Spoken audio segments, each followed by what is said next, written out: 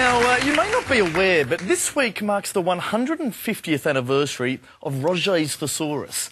It's always been one of my favourite books, and I was always very sorry that they never made it into a movie. I reckon that would have been great to see, if only for the trailer. Roget's Thesaurus, now showing, screening, playing, appearing, exhibiting in cinemas everywhere. And, of course, what a lot of people don't realise about Roget, Andrew, is that words weren't actually his first love. Oh, really? Oh, no. His big passion was music. No. Pop music, would you believe? In fact, he even briefly recorded with the Beatles, and we've actually managed to dig up one of his early film clips.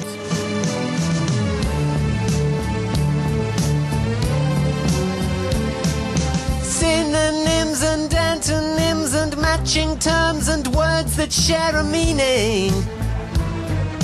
All these alternate words to choose or substitute. Why write crying when you could write weeping or shedding a tear or two? Blubbering, wailing, choking up and bawling, sobbing both your eyes out, turning on the waterworks. I am the Roget, I'm Dr. Roget. I am Thesaurus, synonyms, vocabulary, dictionary, wordy little Frenchman that I am. See how many phrases the Beatles could have made if they'd asked me. Why write Eggman?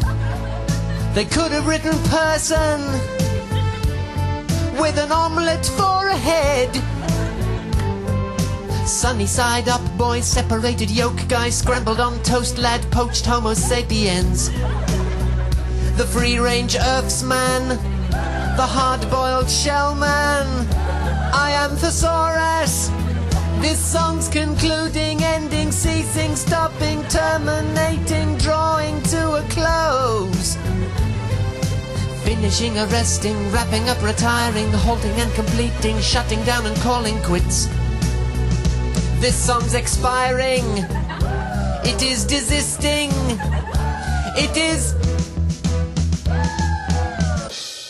Shit, I can't think of any more words.